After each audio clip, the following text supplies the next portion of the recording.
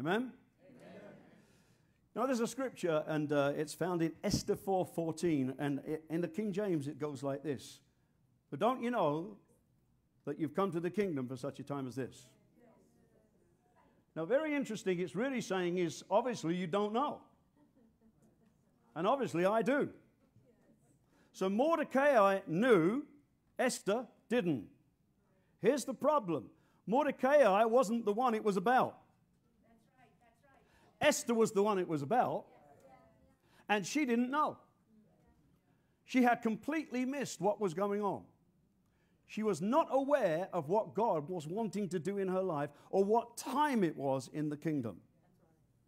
Now, in this particular verse that I'm reading to you here, it says you've got to understand what the will of the Lord is, and you've got to redeem the time. That actually means to catch back that which is lost. The word time actually is the word kairos, which means a specific moment in time. In other words, you need to see what moment in time it is and catch it back, ransom it back. Don't miss out. Now, if I didn't go anywhere else, I would ask you the question, do you think in your life there were times you missed it? Yes, absolutely. Yes, sir. Yes, sir. And do you think that there are times that could have changed your life or many other people's lives if you were aware of what was going on? Yes. Yes. See, for instance, how many of you know that Jesus was used to heal? 3 people. Let's try that one again. I just need to know if you actually know anything from the Bible. How many of you know that Jesus was used to heal?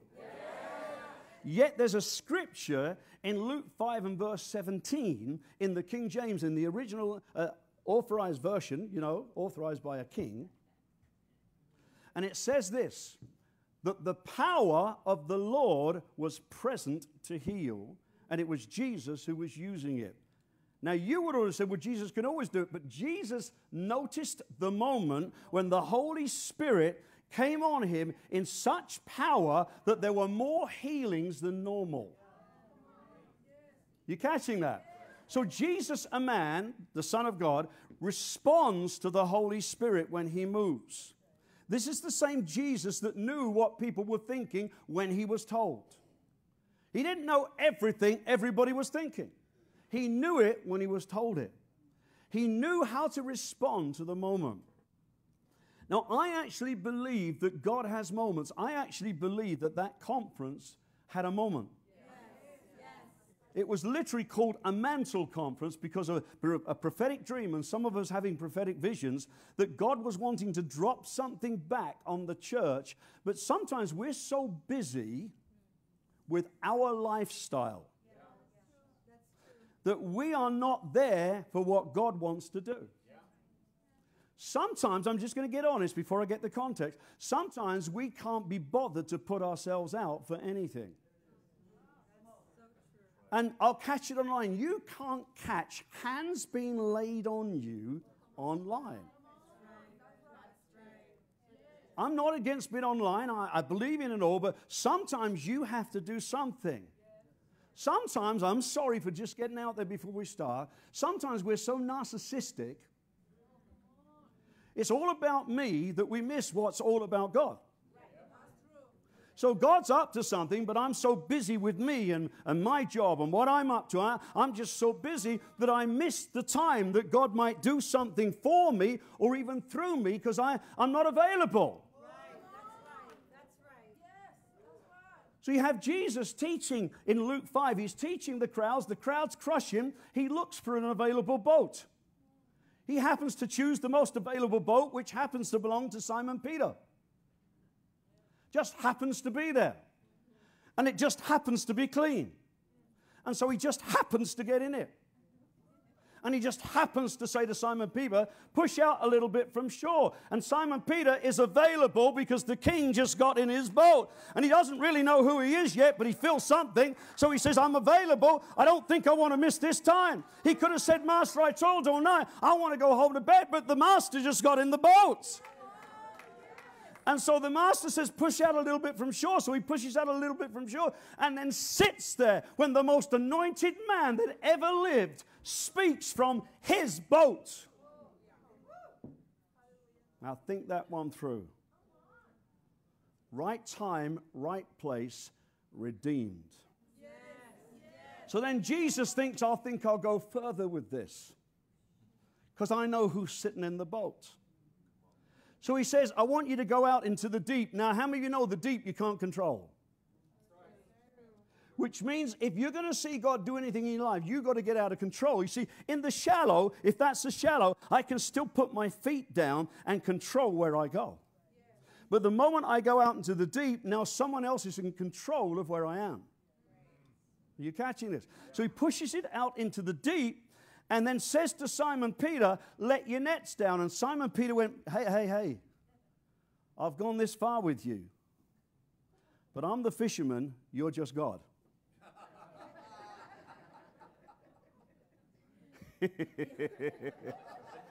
You just entered into most of our lives. You might be God, but you have no understanding what I'm going through.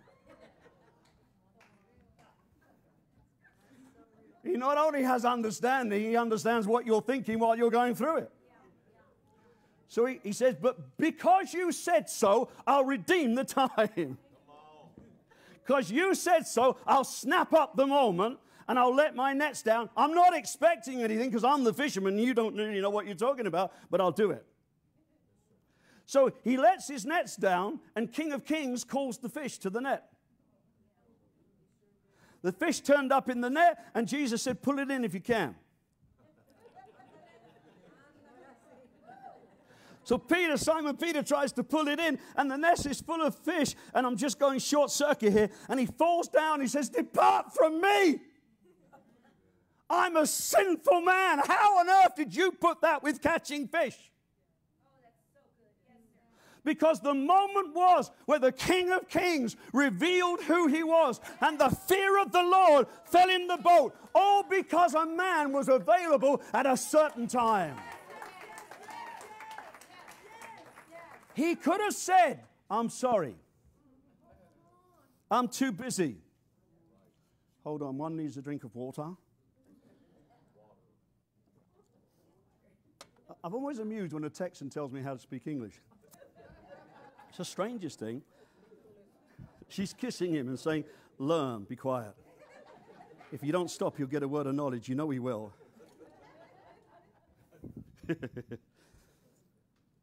We got to understand that most of the time we are just not available. And I don't want to end up in heaven and find out I missed the thing that would have changed my life and everybody else's life because I was tired. Or I'm not being funny, or I was too sickly, or I was too busy. Or lazy. Keep going. The prophecies are coming everywhere. Any more prophecies flowing? And we can laugh, but we need to let the Holy Spirit settle on us.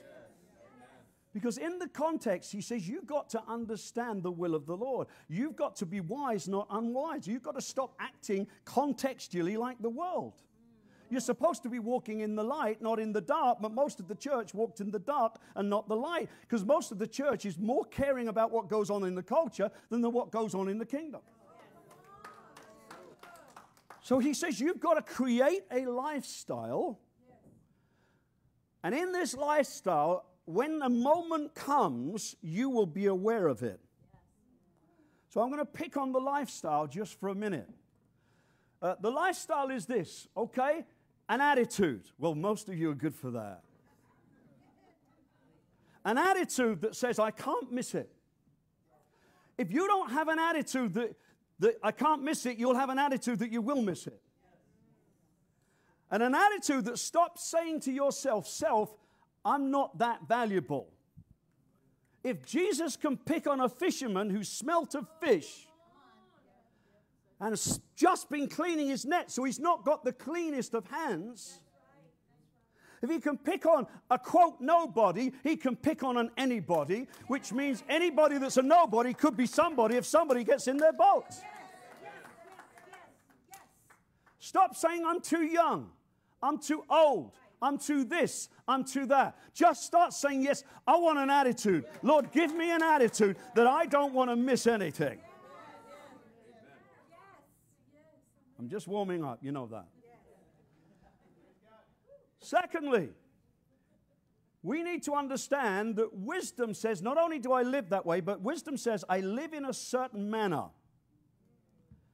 And it's my choice. We're told to do it. And here is the manner. I'm supposed to, number one, walk in the will of God as I know it to be.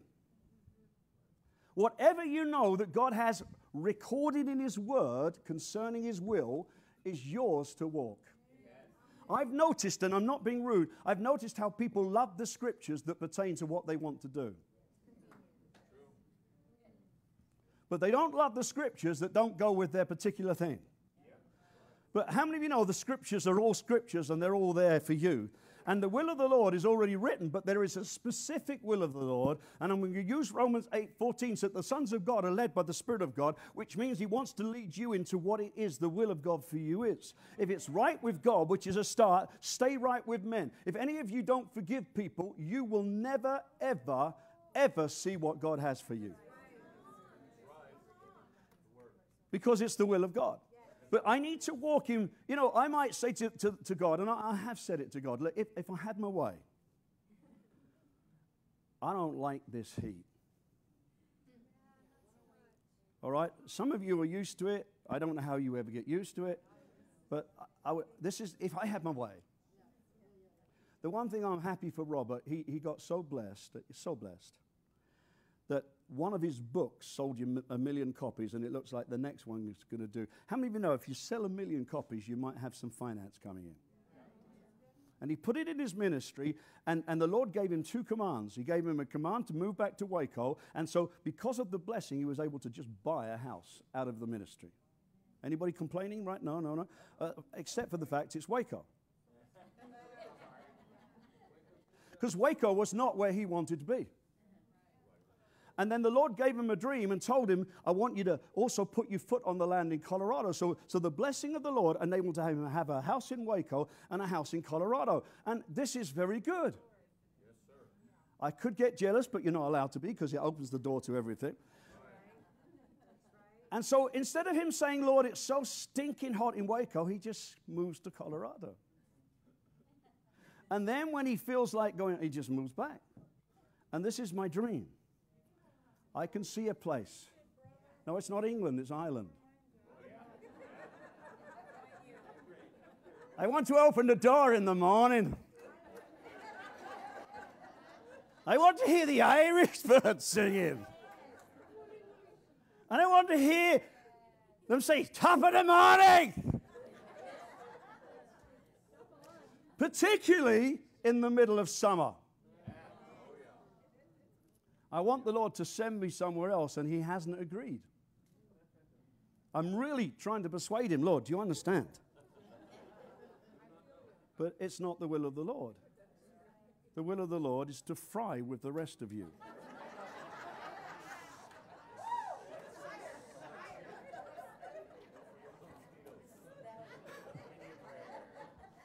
But it's the will of the Lord. The will of the Lord is to minister to you. You catching it? It's the will of the Lord. But I've got to walk the will of the Lord. Not my will, but thy will be done. Whatever you specifically open for me to do, I must do, even if I don't prefer it. Secondly, it says this, that you need to create an atmosphere for which you can be filled by God. So it says you start to minister to one another in psalms and hymns and spiritual songs. Now, the worship team clearly does that to us, but how many of you have created a worship lifestyle that you listen to worship? When we got our dog that was once a puppy, it's now a dog, acts like a puppy, one of the guys that was good with dogs, I said, well, how do I calm it? Just come away and tell me the things. He said, play music. So I didn't play Led Zeppelin. Got to say, no, I didn't do that. I played worship. And I have left that worship on every single night in our house. So when I come out in the night, I hear worship. When I come home after getting the coffee, I hear worship. I've created worship. And sometimes I'll just stand there and listen to it. But because of it, a worshipful spirit is in me. When you create a worshipful spirit, it says in Psalm 22 and verse 3 that the Lord sits on worship. It's not how much you can listen to how great someone else is at worship. You are worshipful. And your worshipful spirit creates something that allows the Holy Spirit to be able to show you moments because you're open to the one who sits on your worship.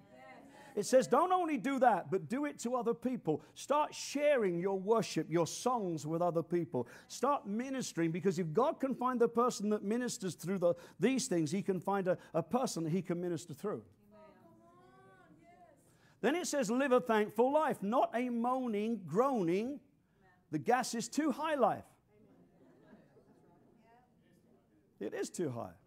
But if you moan about it, it might go higher. You don't come from Europe. You need to spend some time there. It was $7 a gallon years ago. But the bottom line, I can moan all day or I can be thankful for what I have. You ought to put the gas in saying, Lord Jesus. And as you do that, say, thank God I can pay for it. Because if you don't lead a thankful life, you lead a moaning life, and the Holy Spirit doesn't hang around moaners. When Jesus healed those 10 lepers and only one came back, He said, whoa. If he'd been Spanish, He'd say, ¿qué? No entiendo. What's going on? What's going on is that you're not thankful. Have you ever lived around non-thankful people? You know those type of people that are takers? Some of you need to listen. The leech has 2 daughters. Give, they cry, but they never say thank you. I don't like taking people out for anything if they don't say thank you. And I'm just me. And in fact, this is me. I won't keep blessing you if you don't say thank you, because I don't believe that you're good soil. Because God can't bless non-thankful people. And we've developed this moaning, groaning, whether you're a Republican or a Democrat, and here all the opinions suddenly appear about things that you hardly know anything about. And run your mouth and complain and criticize. And we start there and we go with the president and we come down and we attack the governor. And we're always somebody we're having to have, because that's just how it is. And suddenly you create in your life something that God can't bless. And the Holy Spirit doesn't hang around that moaning spirit. So as a result, though He is in you because the Spirit of Christ is in you, the function of what He wants to do is not there. You can't know the moments because you're such a moaner you wouldn't know. I'm going to tell you where I used to live. I used to live in a place called Ilkeston. It used to be called Elkstone. And it was in Sherwood Forest. I'm trying to get you to know anything. Robin Hood. All right, thank you. And it's pretty, isn't it? But Elkeston, it really isn't, because it's an old place where all the coal mines were underneath. And I remember one day I'd gone back to visit. I was ministering around the area, and it's raining. And as it's raining, there was a high street, and you walked all the way up the high street. And I watched the faces of the people. The rain is beating in their face, and I didn't see anybody smiling. They're just walking up like that. How many of you know that even though you're pretending you're smiling, your spirit is all over your face? And prophetic people see you even though you go, aren't I looking like a Christian today? But your spirit emanates an attitude. And I'm telling you, He's saying to you, look, you've got to redeem the time. You've got to know how to live. You've got to live like this. Next, He says, you've got to live in a submissive lifestyle. Now, that just hit America with a 10-pin bowling ball. Because a submissive lifestyle means you submit. If the speed limit says 25, it means it. There is a reason it says 25, because if you go faster, a kid might walk out in front of you and you might hit it. I came in here very early this morning, before some of you knew that the birds were even alive.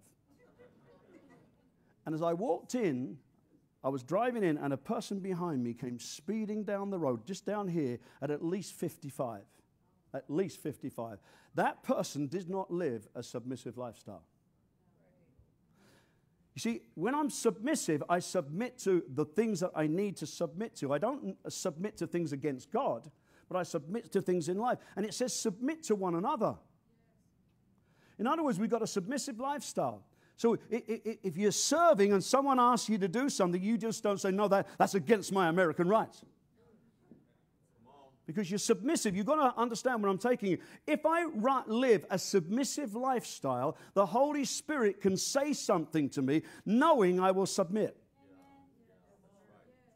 You know, you heard that old thing that went on between a husband and wife. And the wife said to the husband, you know the problem with you? What?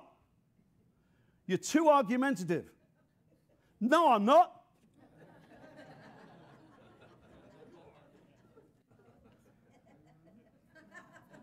It'll sink in. What that was really saying was, I can pick an argument with you anytime because it's very easy to. And a non-submissive lifestyle, I'm going to get you because I want you to have the best in God, is a lifestyle that says nobody can speak into my life at all. Nobody has a right to speak to me because it's me and Jesus. Well, then what Bible did you buy?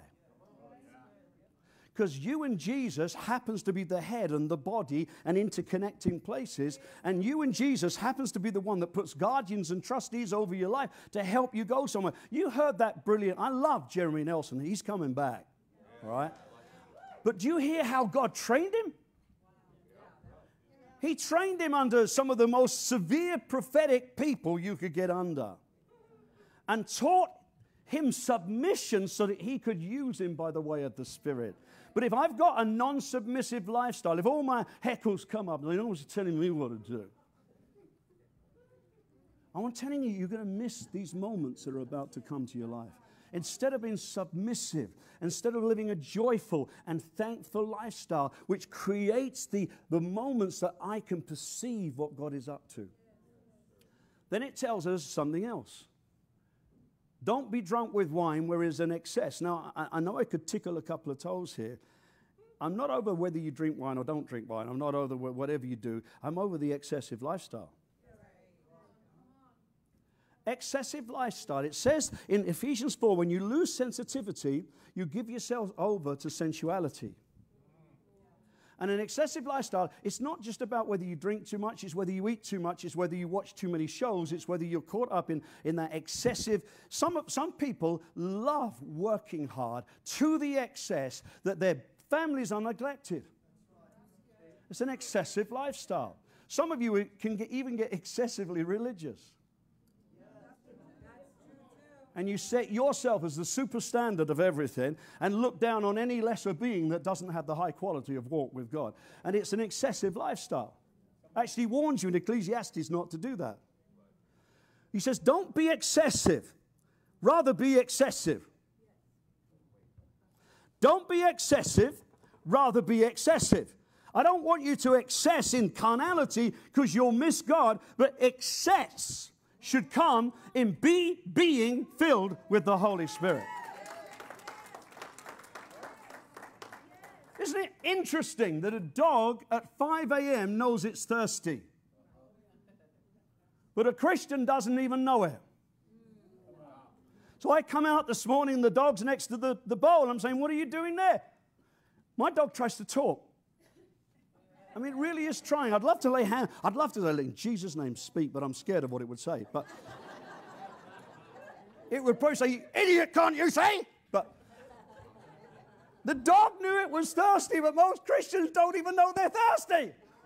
They walk around saying there's something wrong, I know there's something wrong. You need a touch of God. And he says, it's your job to create a lifestyle in you where you are being filled with the Holy Spirit. Now, I understand it's another teaching, but do you know how to live that lifestyle? If you worship, he sits on worship. If you pray, he sits in the middle of prayer. If you pray in tongues, it builds you up so it can become a habitation. If you hang around other people that are filled with God, it's easier to get filled with God. But it's your job. All of that to get you to the point. If your lifestyle is not correct, how on earth can you redeem the time, because you wouldn't even know what time it is? So I need you to understand that if you create the right lifestyle, you don't need to come in here for a top-up, even though I love to give you top-ups. All right? You're already topped up. Now we're just going to get the excessive overflow.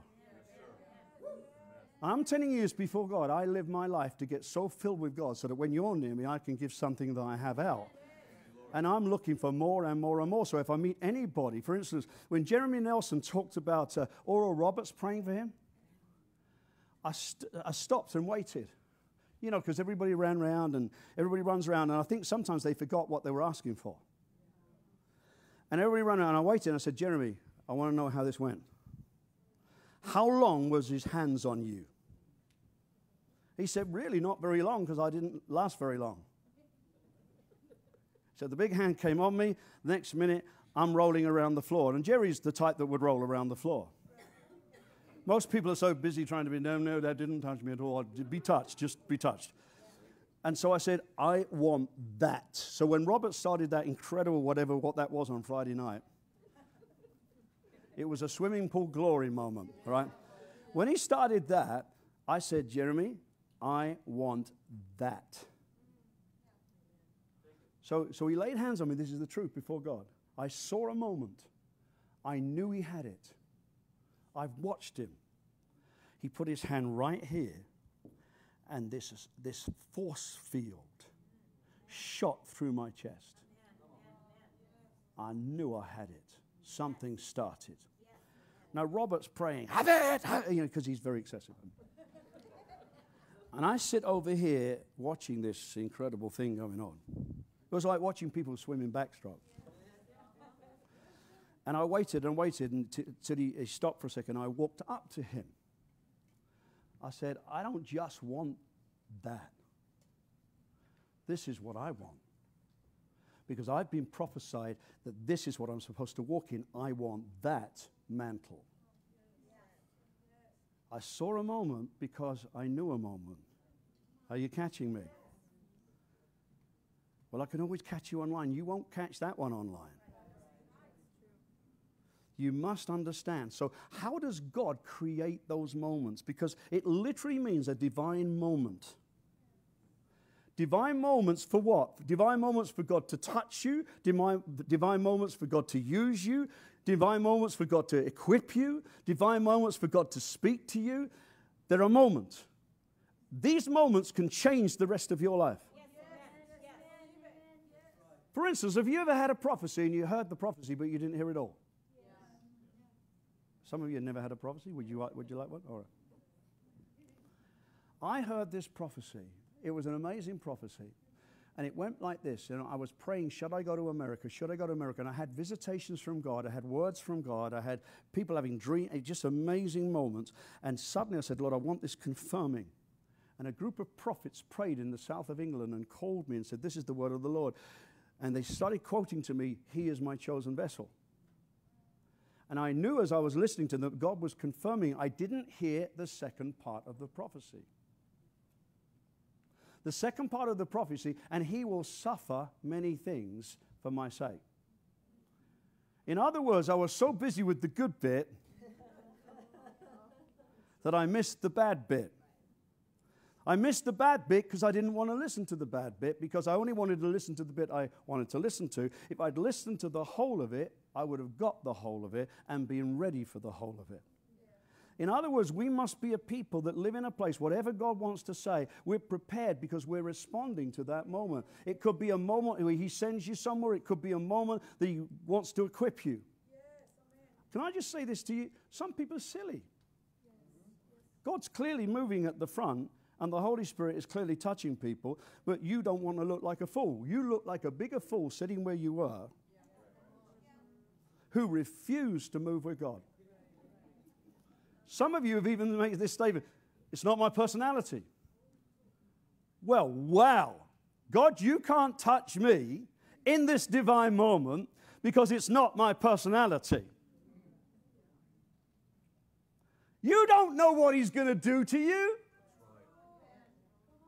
It doesn't matter. Whatever he's doing, you should know it. So he sometimes speaks. Sometimes he gives you a word. Sometimes he gives you a dream. Sometimes a prophet comes up to you. You should be as alert as the day because you don't know the moment. But if you're prepared, your spirit is ready for divine moments.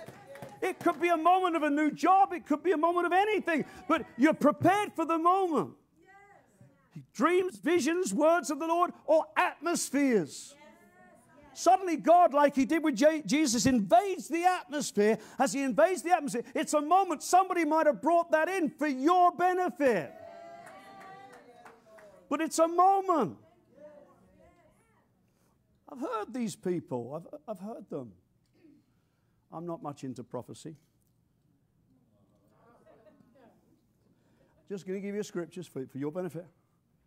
You just quenched the Holy Spirit. Just to help you. I'm not much into prophecy. I don't think it's real for today. So what part of the Holy Spirit's word shall we rip out? Hold on. Shh, that's not God. Shh, that's not God. Shh, that's not God. And shh, that's not God. Well, that's Old Testament. Well, that's not God. So we're left with Jesus, who talks about prophecy. So you're a liar. Yeah, but I've met false prophets. I've met silly people. I've met people so dumb I don't know why they're walking. But they are.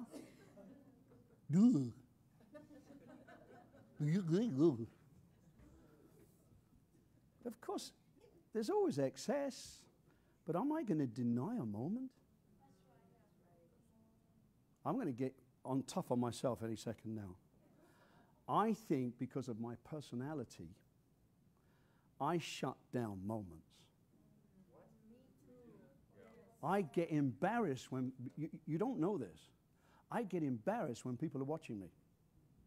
And you're watching me. What are you watching me for? Why are you looking at me? Will you stop? It's okay when I'm under the anointing, but when I start ministering to people, I become self-conscious. And my personality shuts me down, sometimes from something. You need to walk up. At the end of the conference, I wrote to Robert and Jeremy. I said, thank you. See the attitude? Thank you for walking out and leaving everybody with me. Thank you. They did, and here I was. Can you? I thought, I'll get you two. But my natural personality would walk away from it. And I think sometimes I shut down what God is doing through a vessel. But some of you need to get an attitude so you're not walking anywhere. And if you do, I'll walk right after you, because if that's going on, I want what's going on.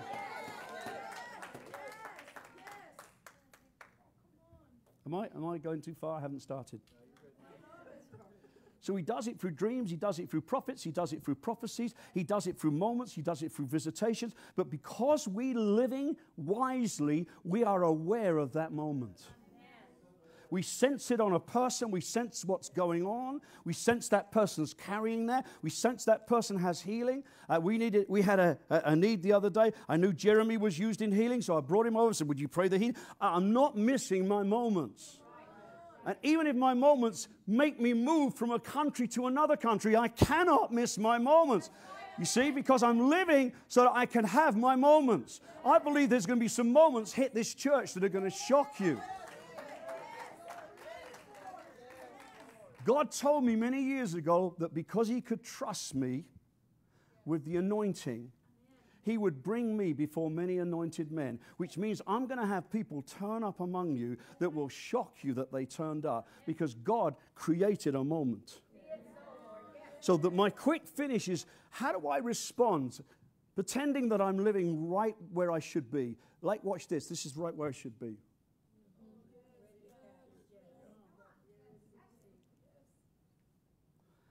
I'm going to give you 3 illustrations, people that you know. Here is the moment that we've been talking about where Elijah in 1 Kings 19:16 is told to go and anoint Elisha as a prophet in his stead. 1 Kings 19:19, Elisha is plowing with 12 yoke of oxen. It's kind of interesting that he's not sleeping. It's kind of interesting that he's on the move. It's kind of interesting that he's serving his father. He's plowing with his father's oxen. And as he's there, it says Elijah walks up behind him and takes his mantle and touches him. And as he's touched, he has a moment. And the moment is, do I go, whoa?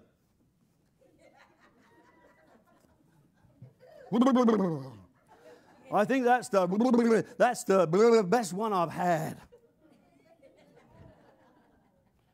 You're laughing because you've seen it.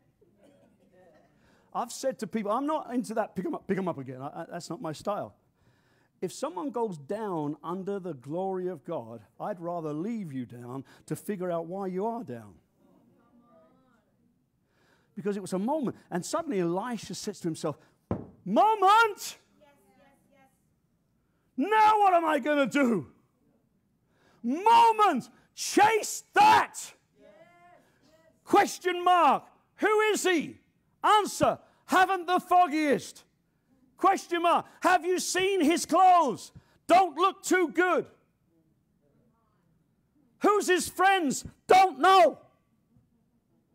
What's his reputation? Haven't the foggiest. But all I know is I got a moment. I either go after him or I miss my moment. I must redeem it. It says he chases after him. As he chases after him, Elijah is a real good spiritual father. Turns around and says, what have I got to do with you? Buzz off. I did my job. Splat. I wasn't supposed to do any more. God never mentioned any more. And Elisha said, I don't care what God mentioned. I'm having what you got. I'm not going to leave you alone until I have what you got. Because I felt the moment. I responded to the moment. I've always wished this was balsa wood. I'd throw it. Do you ever feel like the Holy Spirit so touches you, you just... And don't do that to me. I can hear something. No. No, it never happens to me because it was gentle Jesus, meek and mild.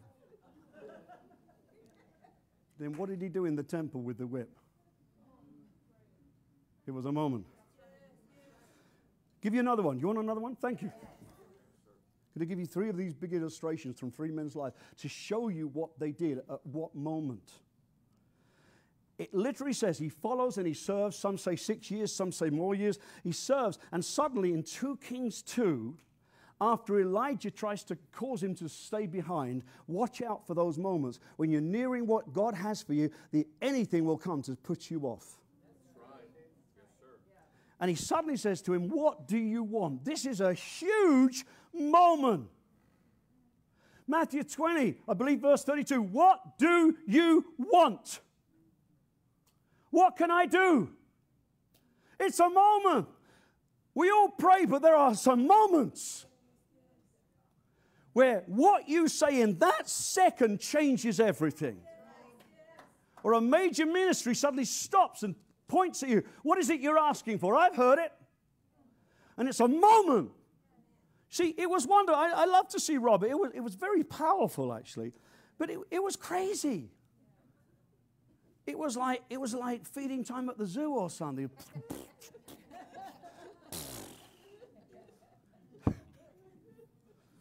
It was wild. Even Christy said, I'm not going near that. And I said to myself, self, this is a moment. He's carrying something. I know what he's carrying. I'm going to demand that. You know what I want? I want that. What do you want? What has God put in your want?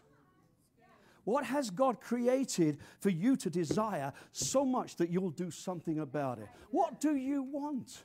Oh, to dwell in his presence, yes. Someone knows something. See, right now you should be shouting, I'll tell you what I really, really want. I want. The Lord is my shepherd, I shall not want.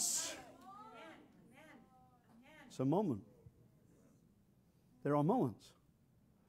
You know, I'm just going to finish him because I want to move on to another one. But it says, well, if you see me when I go, you can have what you want, etc., etc. And he sees the chariots of Israel and the horsemen. He sees the prophet go up. He sees the mantle coming down. It's a moment. He rips off his own mantle, not knowing if the thing fitted or not.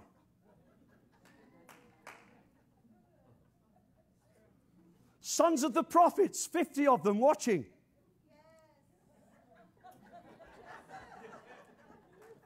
Because you don't know, nor do I, historically, what the garments were under the garment.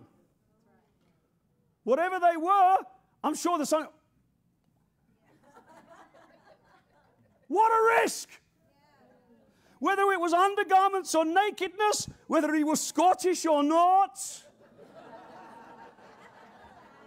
Because they were nothing under their kilts. That's why they wear sporran so that the wind don't blow too high.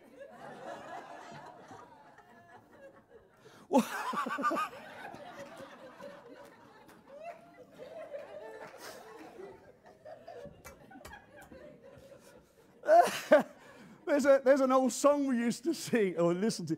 Oh, the wind blows. This is Scottish. Oh, the wind blows high and the wind blows low. Johnny, where your trousers go. But I'm joking to make you think you don't know what risk he just took. Because for a second, he ripped off his old garment. He's standing whatever he's standing. He doesn't know. He's just in faith saying, I see the moment. I'm responding to the moment. I must redeem this second. At this moment, some people should be saying, that's mine. Now watch this really quickly. The Lord says to Abraham in Genesis 13:14, you've heard this before, but the Lord says to him, lift up your eyes from where you are. Look north, look south, look east, look west. And everything you see is yours and your children's and your children's children. In other words, what you do right now will affect generations. I'm speaking to you. It's now the word of the Lord. It's not a moment of touch. It's the word of the Lord. God is speaking the word of the Lord to you. What Abraham does in this moment will make a difference to everything in his life. Will you lift up your eyes from where you are, or will you let where you are dictate what you see? I want to say this to you prophetically. You haven't even seen anything yet. That's right. That's right. Who was that? The man with the biggest beard who catches the most anointing. You haven't seen anything yet. But because we don't know how to redeem the time, we're not looking. We're judging by where we are. We're judging what God will do because where we have arrived from. We're judged from what side of the tracks we think we came from. We're judged but now the Lord is saying to you, I can make a lot more out of you. I want to say this to you. I can make a lot more out of you. But I got to get you to respond, and here's your moment. Will you lift up your eyes? Will you look? Will you let me show you something?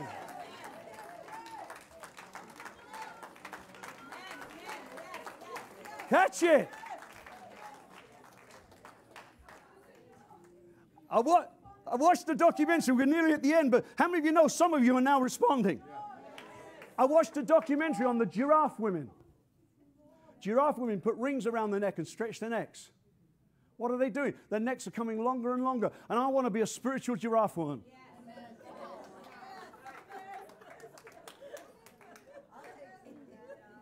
What are you looking for? Anything God wants to show me. Anything the Lord wants to let me see. I don't want to live back where I was. I want to live in where I'm going, but I want to see where I'm going.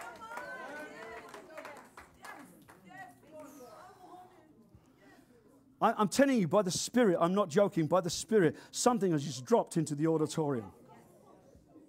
A spiritual anticipation. I'm telling you something, a spiritual anticipation has dropped into the auditorium. I've got other points, but I can't get there because you crowded me. Now, in this second, what you do in this second is everything. Because Abraham lifted up his eyes. And he began to say, I don't know what you want to show me, but I sure want to see it. I don't know what revelations are coming, but all I know is I'm looking for them. I don't know what it looks like, smells like yet, but I'm on the mission. I'm going to not miss the moment.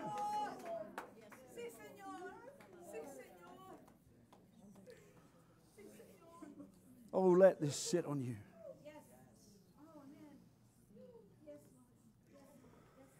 I think before we pray, we should do this. We say to the Lord, Lord, if there's anything in my lifestyle that hinders you giving me a moment, I'm asking, number one, you'd forgive me. But I'm asking you that you would show me. I believe most of us know. Lord, if I'm not living worshipful, would you put a spirit of worship in me? If I'm not submissive, would you put a submissive spirit in? I want to train myself unto the things of God. Sash, if you're here, come play for me, would you? I believe that the Spirit of God wants to drop a strange penitence on us. He wants to soften our hearts. He wants to make us ready. Don't let familiarity rob you, my friends. Don't let the fact you, well, I know that preacher, but you don't know all about that preacher. You don't know the sacrifice of that preacher. You don't know the anointing of that preacher because you let something get in the way, but not from now on. I won't miss any moment from anyone at any time. I do this on behalf of the church. Elders, agree with me. Lord, we don't want to miss a moment. The Lord says to me to make this declaration, and I want you to join me. I will not let my past dictate my future. But I will let the purposes of God invade me.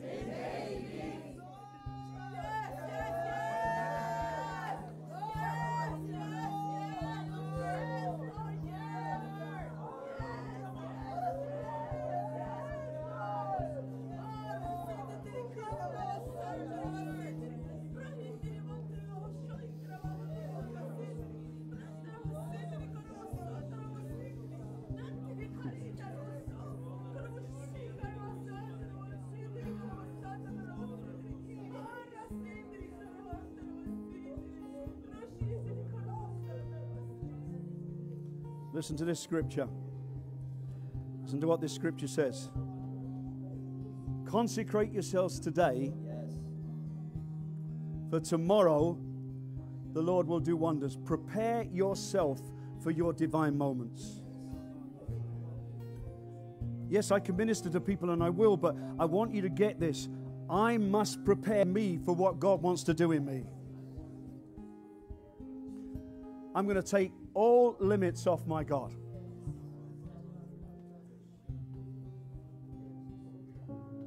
And Lord, I'm asking as we dedicate ourselves that not only a prophetic spirit, but the weight of the Spirit of God will drop into our sanctuary, will drop through online to the people that are sick at home.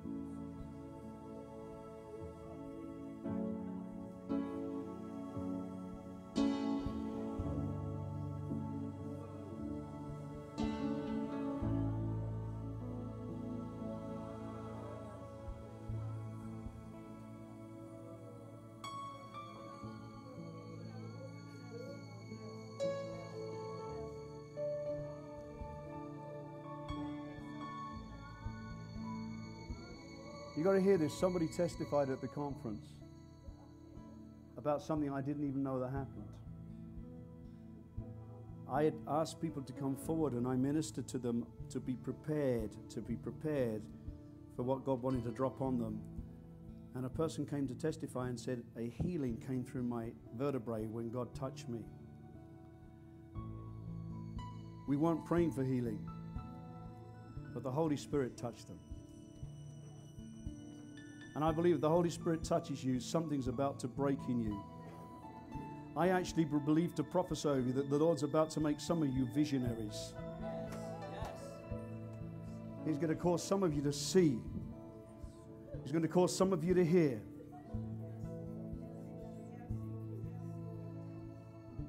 But I won't go too quick. I just want you to do business with the Lord.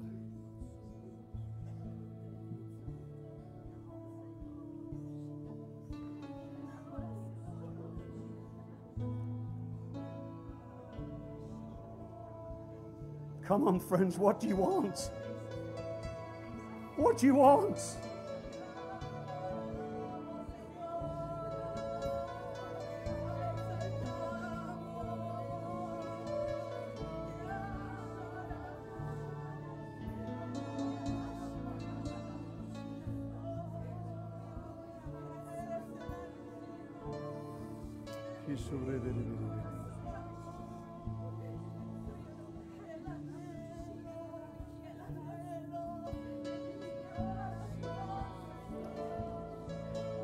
So this is what I'm going to say to you. I want them to keep playing. This is what I'm going to say to you.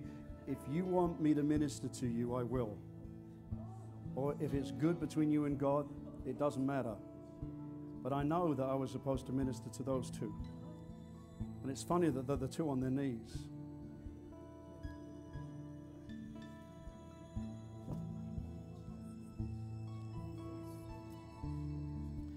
When I saw you sitting back there this morning, I knew that the Lord wanted to touch you for your next season.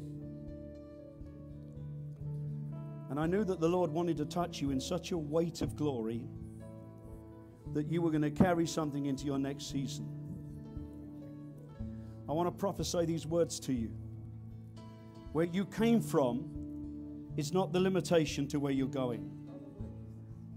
What you have walked in is not the limitation to what I have for you.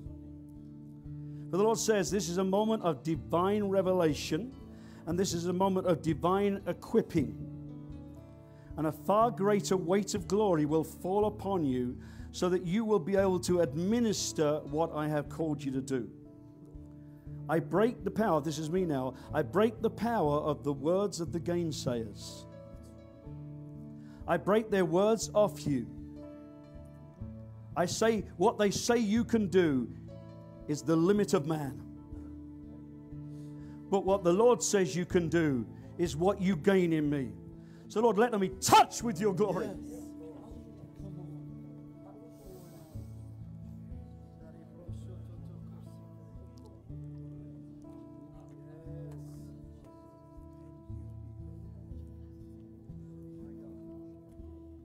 If I was Robert, I'd get you back up again, but I won't. Let them know the weight of your glory. I release to you the visionary gift of God. I release to you the prophetic mantle that sits in this church. I release to you that you now start to gain visions and see the things that God wants you to see. I release an anointing upon you. Sasha, come down here, please.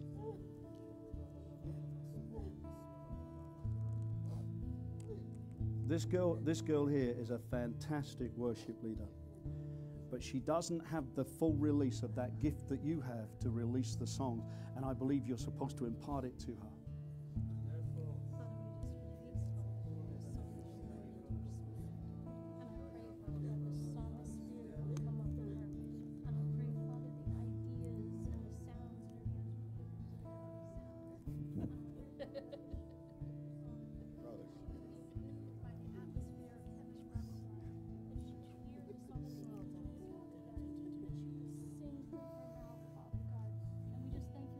Dreams and visions regarding worship in her life, Father God, let it break open over her. In your precious name I pray, Father. Amen.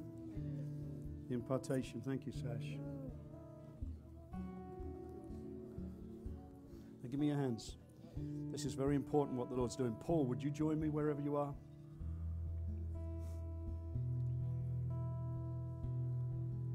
We must not miss moments. You are in a moment. I watched it. Yes. Now I'm touching your hands, which means I'm imparting your hands, and Paul's going to touch you in the shoulders. But there's a mantle that he carries. Touch them, Lord.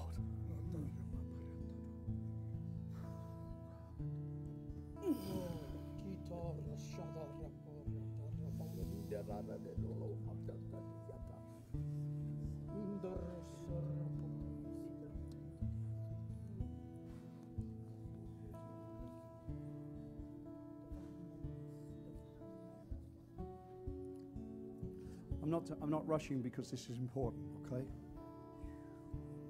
I can feel it in my feet, which means if I feel it in my feet, you're going to carry the word of the Lord. It's a rebound anointing, isn't it? Are you reaching into God? But then again, I was sitting in front of you and I felt it in my feet. And I just heard the Lord start to speak into my spirit.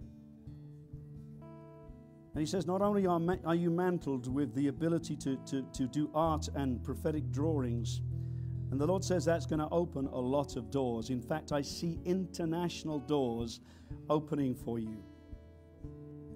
But the Lord says, I'm not setting you in one avenue, but I'm setting you in the avenues of those that walk in my prophetic word.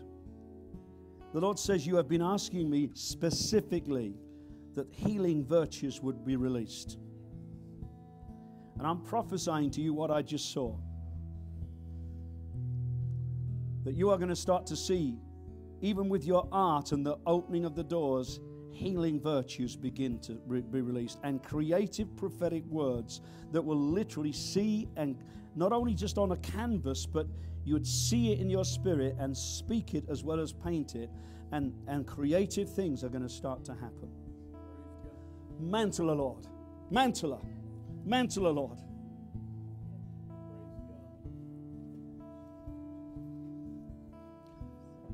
Now tell the Lord what you want. Tell the Lord what you want. Tell him. Because you'll never go beyond your want.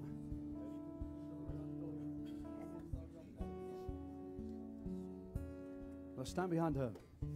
I'm not trying to put on a show. I'm trying to release the Spirit. That's all I'm trying to do. The Lord just told me to blow on you from a distance, okay? Now, you must understand, blowing, Jesus breathed on them. It's ruah. It means it's the breath of God. So when you carry the Spirit, you can breathe upon people, right? He told me to blow upon you because there's another season yet.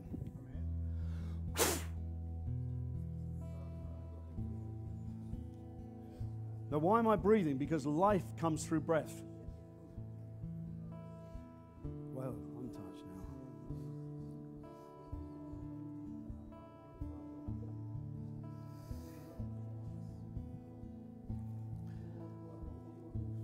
now. Okay, so I'm ministering to specific people, but now as our hands are up, we're trying to grab our moment. There's a moment in this place, isn't there? There's a moment, there's a moment, there's a moment, there's a moment, there's a moment, there's a moment, there's a moment, there's a moment of redemption. There's a moment of redemption. There's a moment, there's a moment, there's a moment of redemption. I touched you and the Lord says this redemption is not just about a moment now, but it's about that which has been lost. And I want to prophesy to you, a spirit of restoration hit you right now, and that which you have lost come back.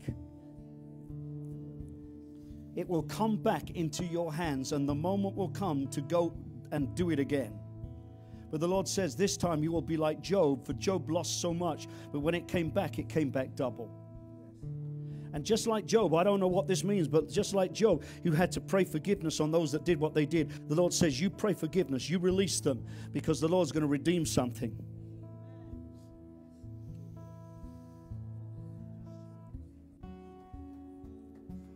Now this lady here is crazy. You don't know this, but this lady here has got a spirit of longevity. I'm going to shock you. Is it all right? She is 85.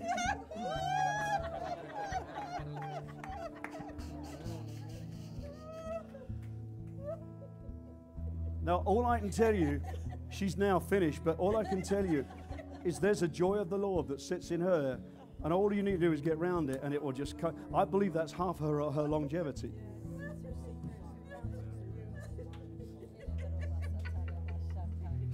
Thank you. So all I'm going to do is I'm going to walk around. I was going to ask you a question. Is that all right? Do you mind praying in public? Can you give me a microphone? I want you to pray something. Is that all right? Just a short prayer. It's not deep. You don't have to, pronounce things. You just have to pray. Is this on? Yep. I walked in here this morning and I had a vision of you, and the vision was that you were going to pray that God release your generation into the kingdom of God. Amen? That's not hard, is it? Yeah. Would you pray for me? Would you put your hand on it? I believe that... Come over this way. Come over this way. I want you to listen to this. She's going to pray for her generation. You must respond to the Spirit when He tells you to do things. Thank you, Lord. I just pray over my generation. I pray that you may touch every single one of us, God, that we may do your will over our life. In the name of Jesus. Amen. Amen. I know you didn't all hear that, but the Lord did. She was praying prophetically and she had no idea what she was doing. And I want to tell you from the Lord that what you just did, you will be doing a lot more of. Because there's an anointing about to fall on you. There's an anointing about to fall on you. It's going to be strong. It's going to be powerful. You're going to start to see things, hear things, and say things.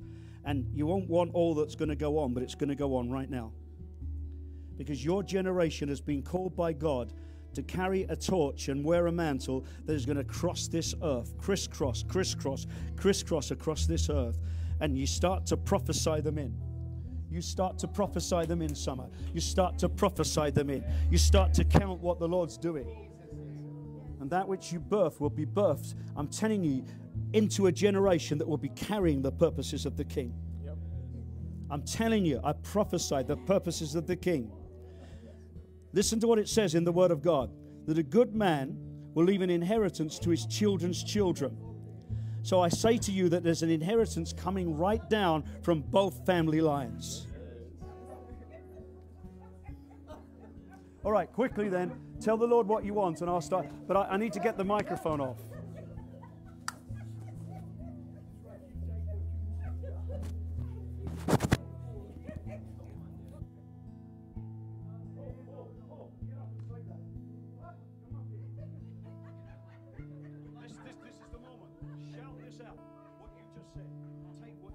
That's right. You take what you want right now in the name of Jesus. Take it. Just take it. Reach out right now and receive it. And the Bible said that you just receive in the name of Jesus. God, He's given you a heart like a lion, the spirit of the warrior and the mighty man. Don't be afraid of this moment right now. You're going to remember this moment the rest of your life. God's calling you and setting you apart right now. Draw in from the Spirit of God. Take what you want, whatever you want, take it right now. Receive it. Say, Lord, I receive and I draw in what you've given me, God. I take it now in Jesus' name. Praise God.